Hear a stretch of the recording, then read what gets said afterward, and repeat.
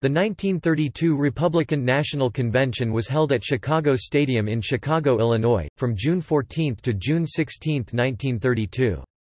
It renominated President Herbert Hoover and Vice President Charles Curtis for their respective positions. Hoover was unopposed for the nomination, despite a lackluster Republican Party.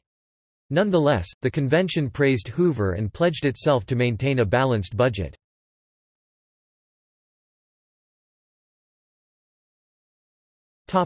Results.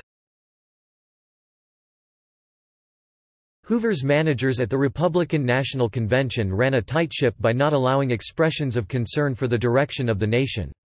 Hoover was nominated on the first ballot, with 98% of the delegate vote.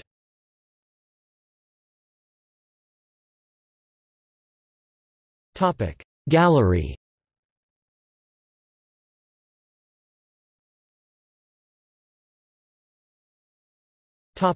See also: History of the United States Republican Party, List of Republican National Conventions, U.S. Presidential Nomination Convention, Republican Party Presidential Primaries, 1932, United States Presidential Election, 1932, 1932 Democratic National Convention.